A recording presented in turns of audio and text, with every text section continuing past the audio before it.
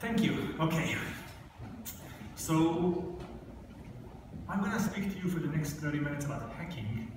And I wanted to start by kind of aligning our expectations on what we mean when we speak about hacking. So just to be clear, I spent over a decade of my life being a hacker. That's way before I became a scientist. I had a company back in Israel. It still exists.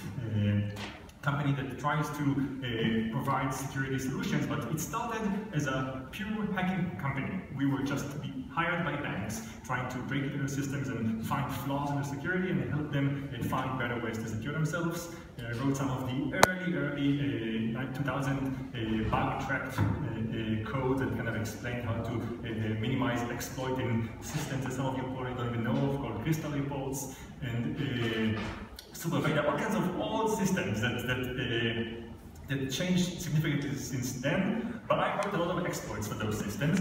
And so hacking is something that I really care about a lot. I was absolved as a hacker, but now I'm a scientist, so the talk's going to be mostly about the brain. Because what I do right now is I'm a neuroscientist and I try to apply the same knowledge I used back in the days when we try to look at computers and try to figure out what they do from the outside looking in to our brain.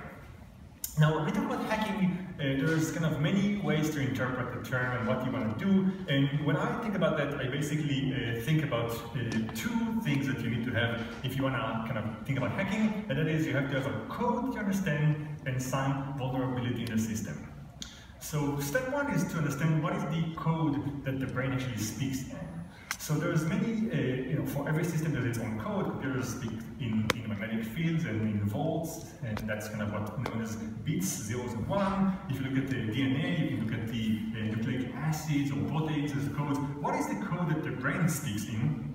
Well, it turns out that if you look inside the brain and you kind of put electrodes and start listening, what you see is that there's cells speak to each other in electrochemical signal that we interpret as spikes, which if you kind of translate the sound, the spikes into something that's like sound, you hear something that sounds kind of like that. Those little bursts of activity that you're going to hear in a second.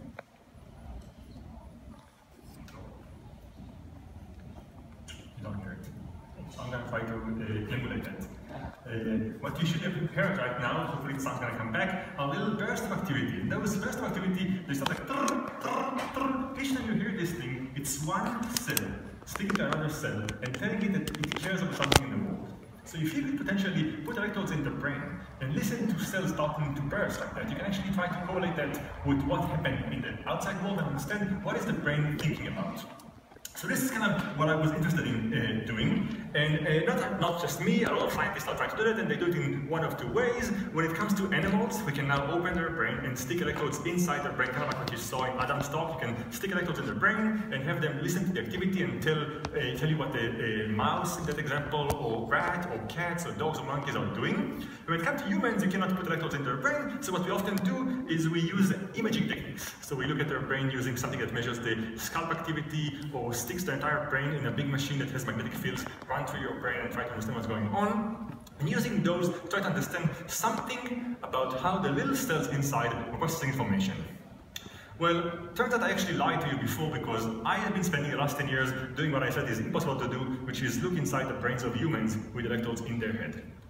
It's something that you can't do often, but you can do it with patients who undergo brain surgery, and for the purpose of the surgery, they need to have electrodes in their brain to figure out the exact location of the problem. And then what we have is a human being with open brain and electrodes inside. I can skip that to the next one, you don't have to see that. So what you have is a person who sits in bed, his or her brain are open, and you have electrodes sticking inside their head, trying to record what's going on there for many, many days. And the hope is that while the electrodes are there, you can actually listen in to the activity and figure out what problem they have, and accordingly fix the problem. So this gives us about 2 weeks of a person sitting in bed, watching TV, listening to music, can't really move a lot because their brain is connected to a machine, but otherwise they just sit there and they wait for whatever problem they have to manifest itself. So now I can come to the patient and say, you're going to be here for the next 2 weeks. You don't really do a lot. Do you mind also letting me show you movies, ask you a question, talk to you, and use the fact that we have electrodes in your brain to learn something about how you think? The patients are very happy to comply with that, and this allows us to do something that's very unique, which is look at the brains of humans from the inside. Now, when you do that, you can actually listen to the activity, and I'm going to show you, for example, what we can get from looking at that. So here's an example. Here's one patient, Spain. This woman is sitting in bed right now and watching a movie, and what you see at the top are the movies that she's watching. What you're going to hear, hopefully it's not going to work, is the sound of one cell in her brain that speaks whenever she cares about something. No sound. Can we try to fix that? So those spikes that you hear, those bursts of activity, this is one cell in her brain talking. Let's see if we can figure out together what it cares about. What makes this really burst of activity? Welcome to Wall Street and the New York Stock Exchange, the world's largest and surprisingly one of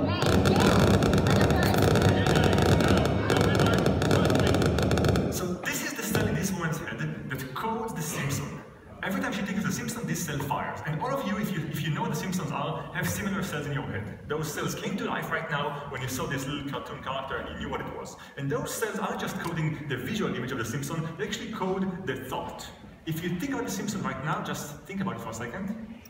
The same cells fire again and again. And I know that because we came back to the patient afterwards and we said, you know what, in the morning you've seen a lot of movies, now forget about seeing anything. Just sit in bed, close your eyes, and try to recall from your memory the things you've seen in the morning. What you're going to see now is that when she remembers the Simpson in her own head, we can actually hear the activity of the cell firing. In fact, we can hear the cell firing a few seconds before she speaks. So we can actually see her memory in action.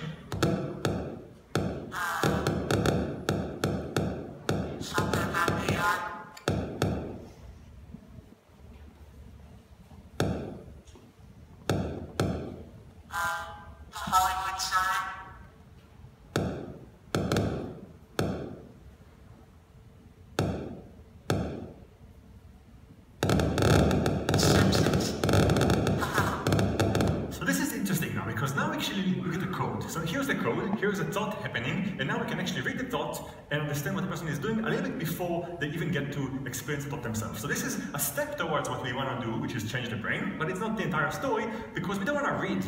We actually want to change something, we want to manipulate something inside their head.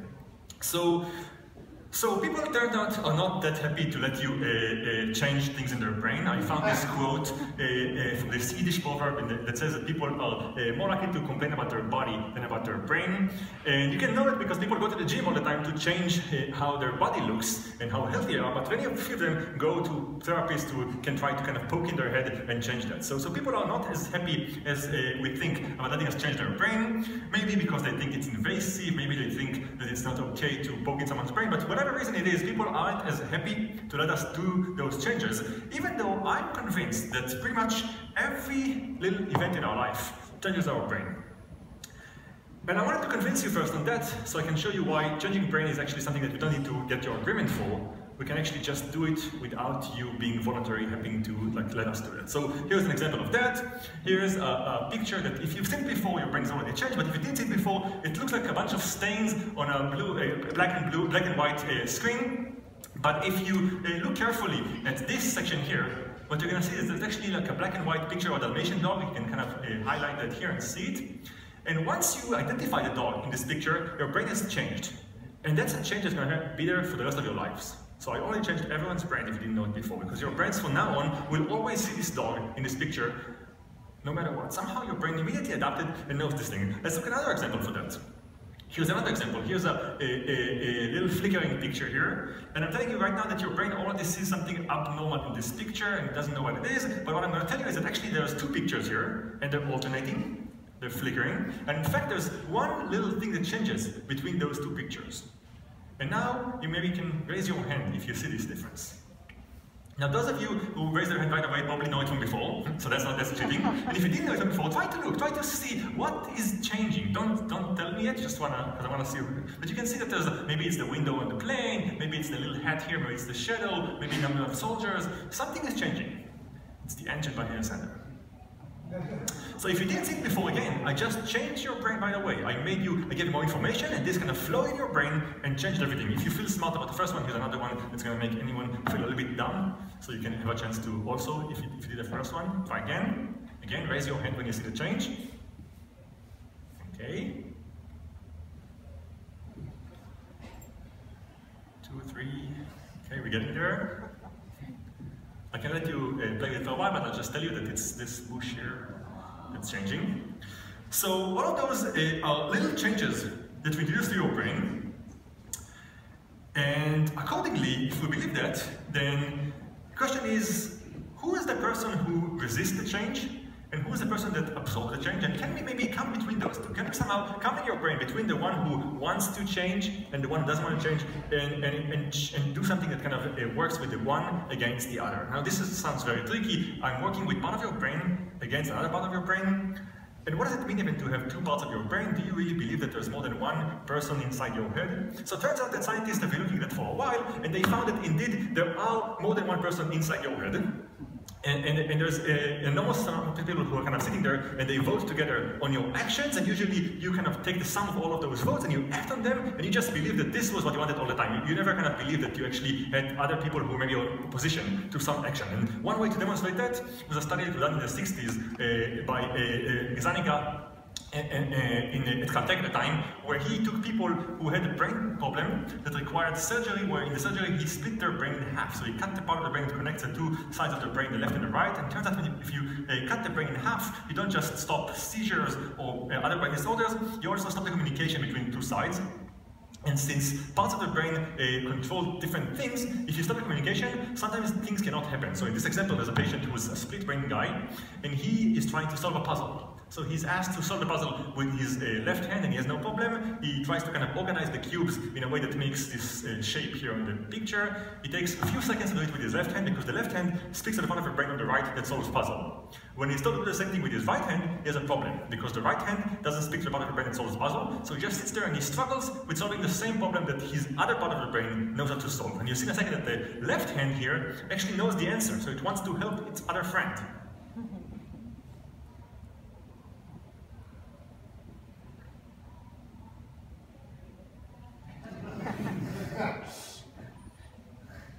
And if he's allowed to do it with both hands, you can actually see competition happening outside of his body. So this competition happens in your brain all the time, where there's kind of a fight over dominance, but here this guy actually demonstrates very vividly this fight between two sides of his body that kind of vie for dominance over who's going to get to solve the puzzle, the one on the left or the one on the right.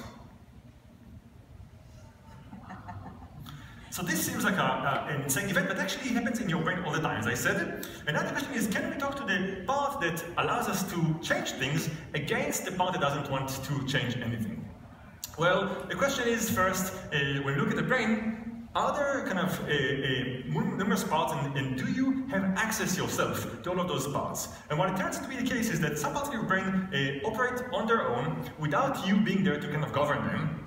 And if you can find them, we can maybe hack the brain. We can actually change them and have the other part of your brain just think that this was a choice that the brain itself made. And just to convince you for a second that indeed, looking inside the brain, we can find people that are not under your control, I wanted to tell you this story that's kind of famous now, the story of Charles Whitman, who was a guy who became famous in grave circumstances in the 60s when he took a cab from his house in Austin, Texas, and drove to the University of Austin, climbed the tallest building there, and stood at the top of the building, pulled an AK-47 and started spraying people down below, killing 14 people right away. Then he waited for about half an hour for the emergency ambulance to show up, and he shot the helpers, and he altogether injured about a couple of dozens of people and killed a couple of dozens as well before he was shot by the police. When the police tried to investigate what led him to this behavior, they went to his apartment, they went to his friends, everything seemed normal about this guy. They couldn't find any evidence for a specific reason for that until they found a little diary buried under his bed in his house, and in his diary, he himself reported that he feels that in the last 3 months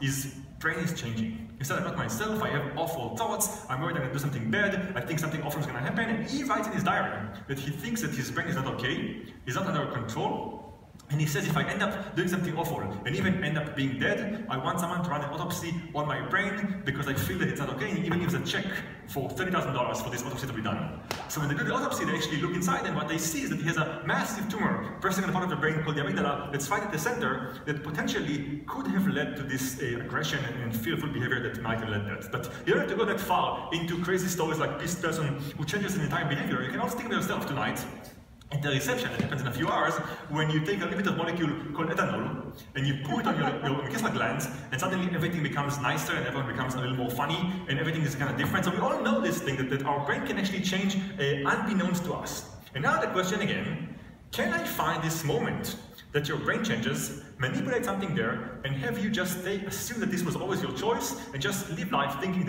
everything happened was something that you wanted to do all the time. So we were looking for a specific moment that we can actually intervene and send something in the brain. And what we saw is that there's actually a gap of a few seconds between the moment your brain makes a decision and the moment you know about them. So we had, for instance, this example where we had patients play a game where they were trying to drive a car. And we tell them at some point the car is going to get to an intersection and you have to make a choice to go left or right. Whenever you get there, make a choice. But we look at their brain, we try to see how far before they made the choice can we already know that they're going to go right in a few seconds. Here's when they see the intersection and they actually make their choice. And we ask them not just when they made the choice, but also to tell us when they felt they actually had the idea of the choice, and they tell us that it was somewhere here. So we see a couple of milliseconds gap between the moment I know what they're going to choose, the brain commit to something, and the moment they actually feel that the choice was made. So this means that there's enough gap for us to come between and maybe change your memories, change your thoughts, and let life kind of course through, and you assume that it just was your decision. I'm going to show you in a second how we can do just that. Okay. So far we just listened to the brain and we found this gap. The question is if now we can actually come between and start changing things. So one thing to do is maybe change things in the world and have your brain adapt to that. So what we did for that is we created a little experiment which we call the box, and it's a simple experiment. We told the patient, you're going to sit in bed right now and you're going to have in front of you a little wooden box. You can imagine how easy it was to pass this box from New York to Los Angeles via TSA, but that's a different story. But when the box sits there, you have two buttons, one on the left, one on the right, and we tell you in the next hour, we want you to just press a button, either the one on the left or the one on the right, whenever you feel like it. All we care about is looking at how the brain looks when you make a choice, and we're going to record the activity in your brain every time you make a decision. So when you press the buttons, we're going to turn the light on for 3 seconds. This tells you that we're now saving data for your brain, so you have to do nothing when the light's already on. When it turns off, you can start another trial. So for about 1 hour, you press the buttons 100 times, and every now and then, when you press them, we tell you perfectly, we're saving data, and so on. This is what we tell the patient, but there's actually a trick in this experiment that we didn't tell the patient. The trick was that we didn't really care about their choice, which one they make, left or right. We cared about the timing of the choice. So what we did is we have a computer sit in the background, listen to the brain, and try to find cells that tell us a few seconds before you make a choice that you're about to make a choice. So I know here that in a few seconds here you're going to press a button. What we do then is we try to do the following. We tell you not to touch anything with the lights already on, because we're selling data, but effectively what we do is we turn the lights on by ourselves before you press the button. So if you're about to press the button, we turn the lights on, so every time you press the button, the light's already on. And then there's a big buzzer in the room and we tell you, what did you do? We ask you not to press the button when the light's already on. I'm so sorry, doctor, it kind of happened by itself. Never mind, just destroy the experiment, but we're going to start again. Sit there, whenever you see the lights turn you on, just don't touch anything, and press it only when you're ready to press it. And here's kind of how it looks. So here's a person sitting in bed, so sitting in a room, and first she's just pressing the button regularly. And at some point, the computer is going to know that she's about to press. It's going to wait for her just to get there. And then there's a buzzer that tells us that...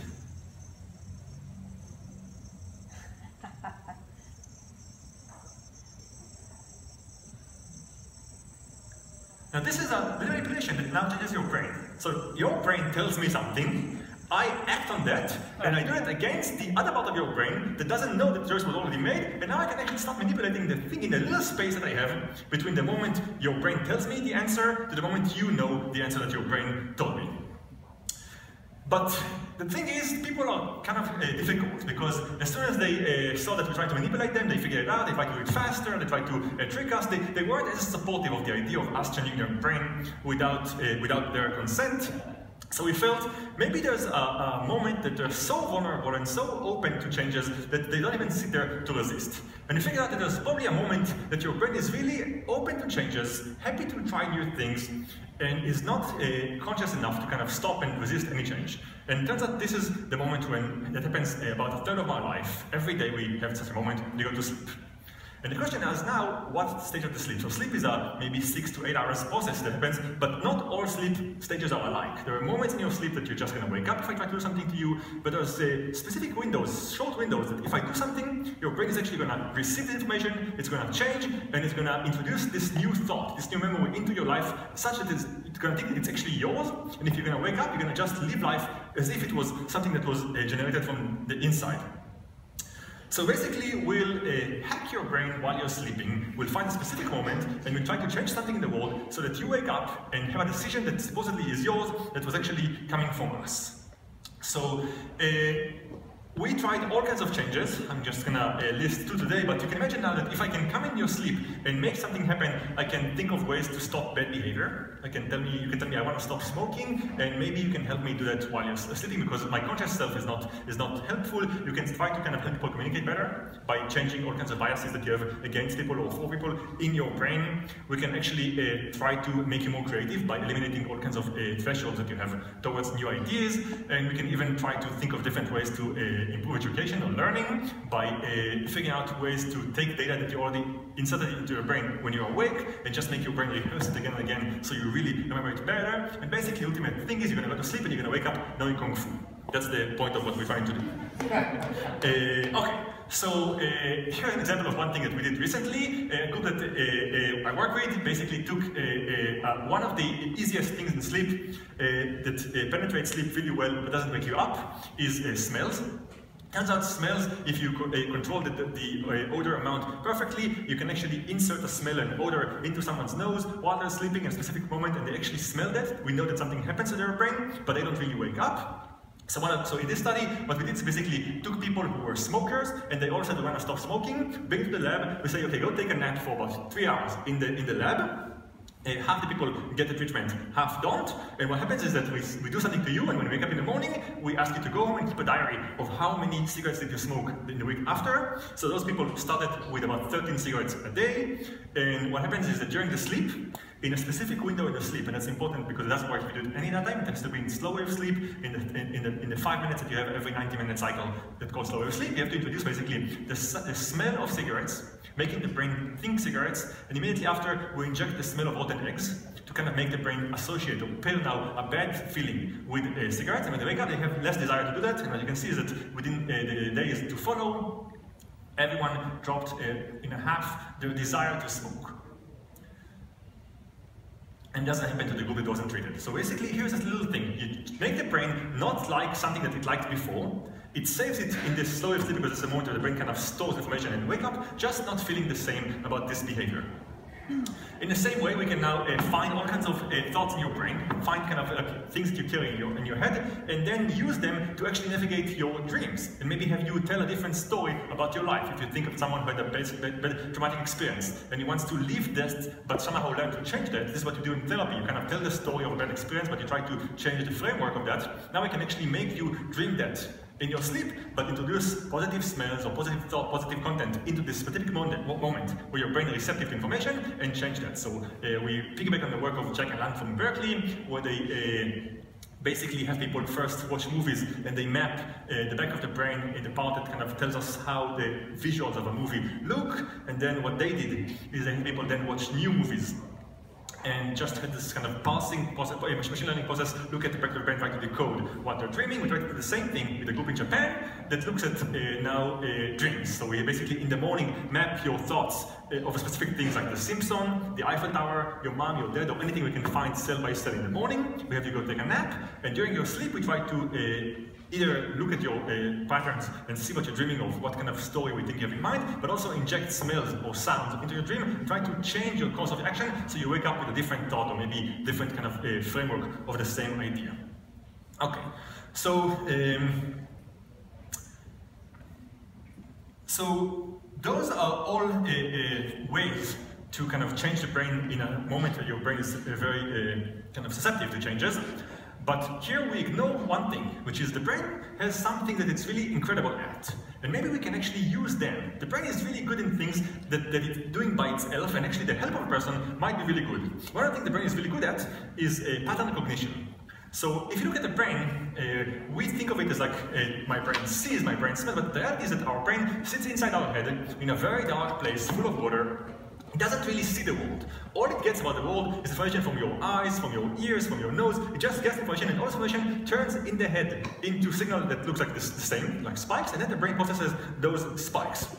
So in many ways, we try to see, can we use your interest in changing And the fact that the brain is really good in looking at infinite patterns and finding meaning, to actually find meaning in things that you don't know anything about. And we try to look at one of the most famous puzzles that the world has been looking at for a while, which is chess. So chess is a game that people have been studying for a while. AI kind of used it as a hallmark to show that we're good at that. In fact, about 20 years ago now, there was a famous game between Kasparov and Deep Blue, where finally a computer win chess. And in fact, what happened in the last 20 years is that chess became such a, even though it's still a human characteristic to play chess well, it's something that you can barely win.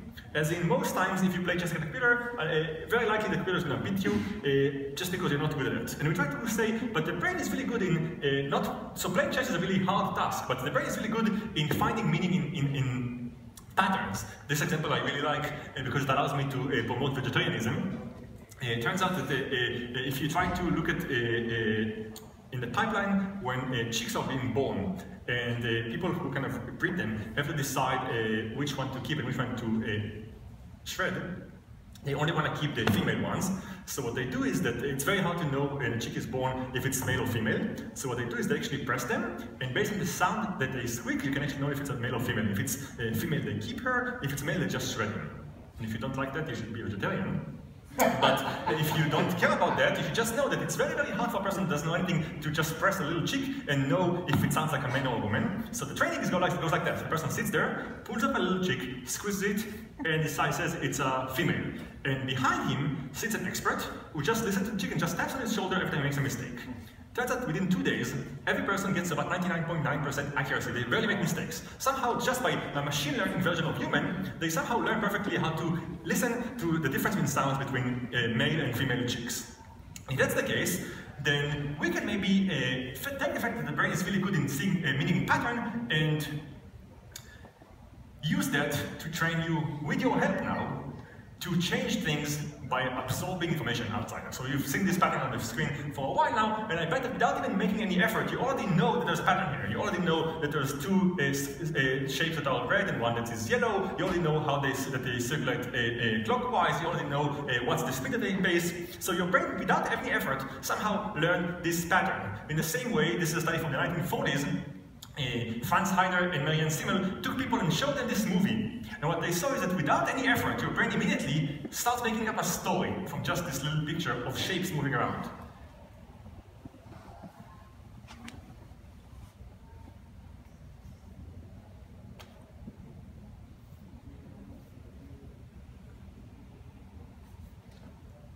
In the interest of time, I'm going to skip that one, but you probably will start seeing a bad person, a good person, and there's a couple here, and maybe the female is the circle, and the male is the triangle, and they're fighting, and you kind of, your brain, without any effort, start finding some kind of a story in this meaningless pattern of movement. In the same way, your brain is really good in detecting changes, and your brain has all kinds of machinery in it that's really good in finding things that stand out. For example, I'm going to show you now a picture, and I ask you to pay attention to, there's going to be a grid of pictures. And there's going to be one thing that stands out. Try to see how much time it takes your brain to find the thing that stands out. Ready? 3, 2, 1. Very fast, right? Without making any effort, your eyes just moved to the face and you kind of saw that without trying to find pattern. In the same way, I'm going to show you another example. Try to see how long it takes you in the next one. 3, 2, 1. Much slower now. Because our brain doesn't come with a church detection mechanism. There's a church here in the among many, many cars. So somehow our brain is really good in detecting patterns, and it just helped you right now solve a puzzle that you didn't know existed. And we said, okay, let's try to see if we can harness all of that with the other subjects and solve puzzles that are really, really hard. And now I'm going to combine the two puzzles I mentioned from before. So what the subjects do, they got to the level, they basically said, they're told, here's a little picture you see on the screen. You see this picture and you hear a sound. And we ask you to make a choice. What is the score of this picture on a scale of -10 to 10? You can make a guess right now in your head, and the person might say, this one is a 9. You say, congratulations!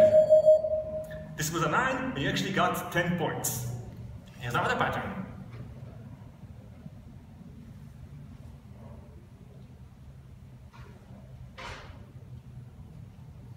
-10. What is that? You start guessing that now, and I tell you this is actually -1, and you get a -3 reward. People just play this game for a while, and they don't even know what they're playing. What's this game? They do it for a while, but what we actually did is we took a game of chess, We translate it into a pattern with sounds, and what they actually do is they learn to score boards of chess. Now, we try to take most people who didn't play chess in their life and don't know the rules of chess, but after they did it for a while, for hours, they start actually seeing meaning. They start saying, you know, this pattern is always a -9, this one is always a +7. They actually learn how to solve puzzle just because their brain is really good in looking at patterns and finding meaning. And actually, they do much better. Let's skip this one. They actually do much better when they don't try to apply any concepts. We don't try to explain that it's better when the black circle is above. They cannot try to do it better. We actually learn after a few trials that it's better if we change it and make the reward in money and change the sound to a little bit more harmonic sounds. Sound like that now. Let's skip that.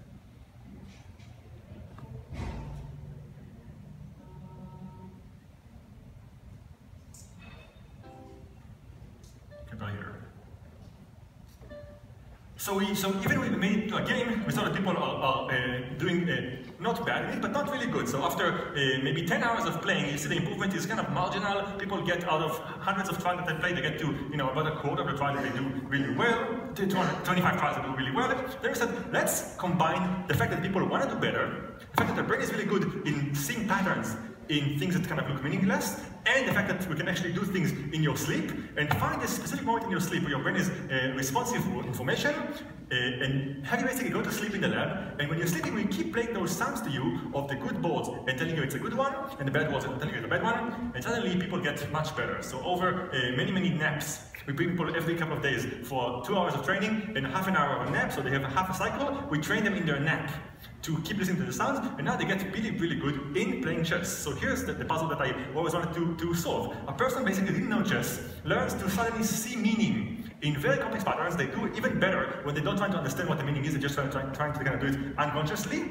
And ultimately, they're playing a game that they're able to actually beat a computer in chess. Now, unfortunately, just when we ran the study and we started being very happy, a guy in Imperial College created a code, in deep learning code, that trained the computer to do the same thing, just introduce tons of games into the computer and have the computer learn how to play chess. And it took us about 25 hours to get to a level of about 200 trials out of 500, and the computer basically gets within 72 hours to beat us.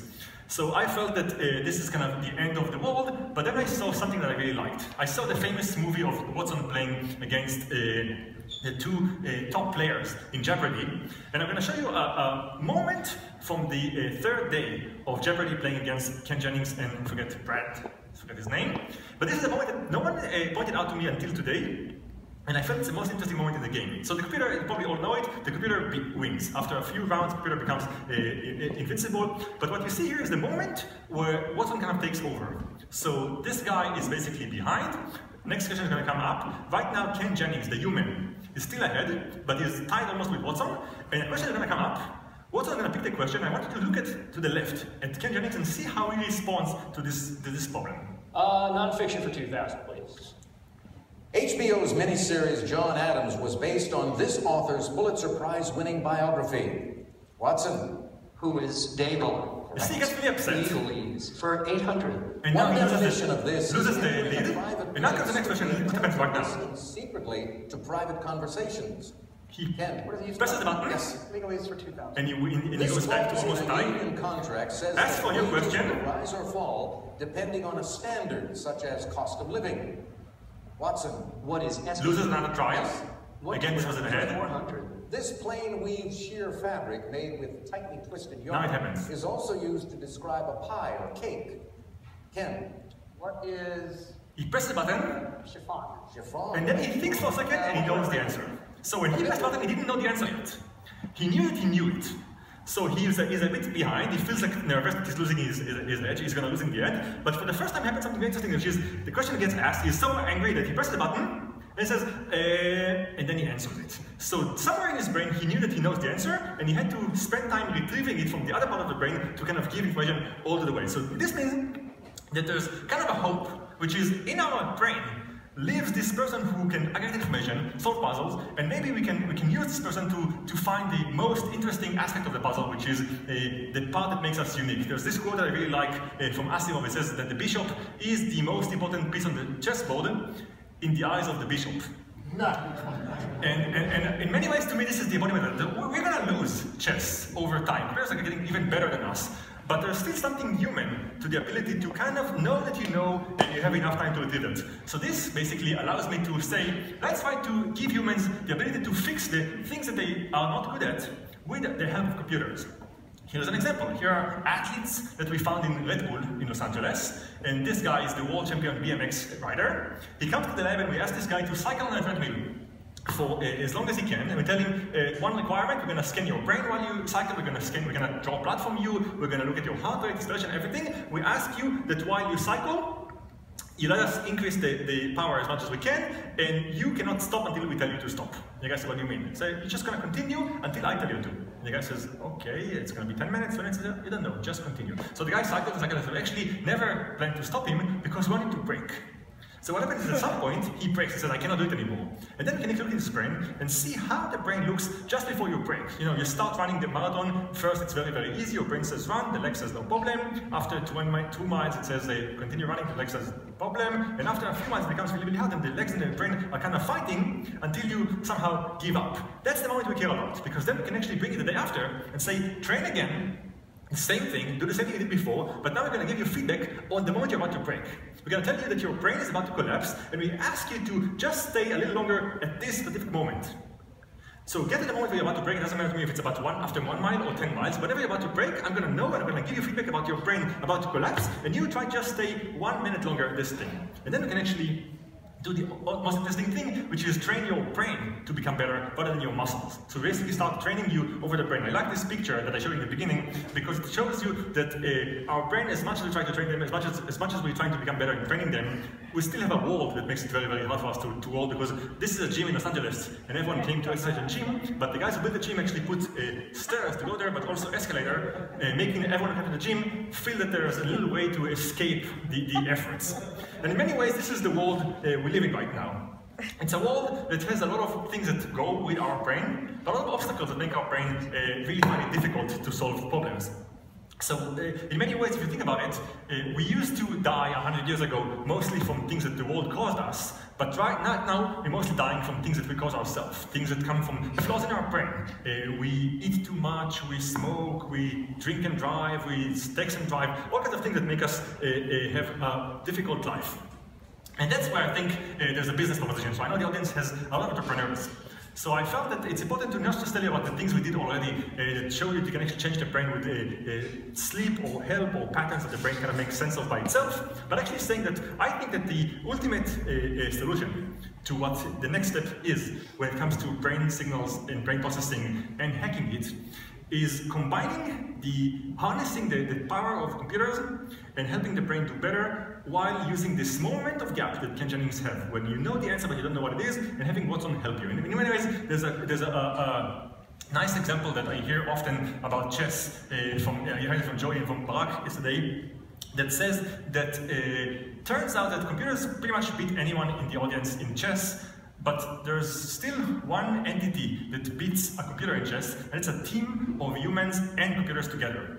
And in many ways, I think that the next step towards a world where we humans are going to have a better use and going to benefit from that is creating all kinds of applications that try to take the good things computer can have and combine them with what humans choose. So for instance, instead of you controlling your own schedule, have a computer decide what your schedule is and you just have to approve that. Have a computer answer your emails and you just have to say yes. Try to use the fact that computers are really good in kind of doing things that involve big data and humans to make the final decision.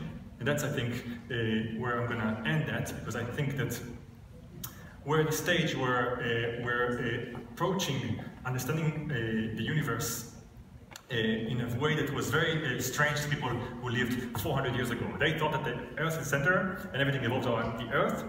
And 400 years ago, they realized effectively that actually it's not the case, but in fact, the Earth is just another star and the Sun is the center. And when Galileo Galilei discovered that, and he had to adjust all his equations, he was troubled by the fact that suddenly the Earth isn't the center, because it changed the entire worldview.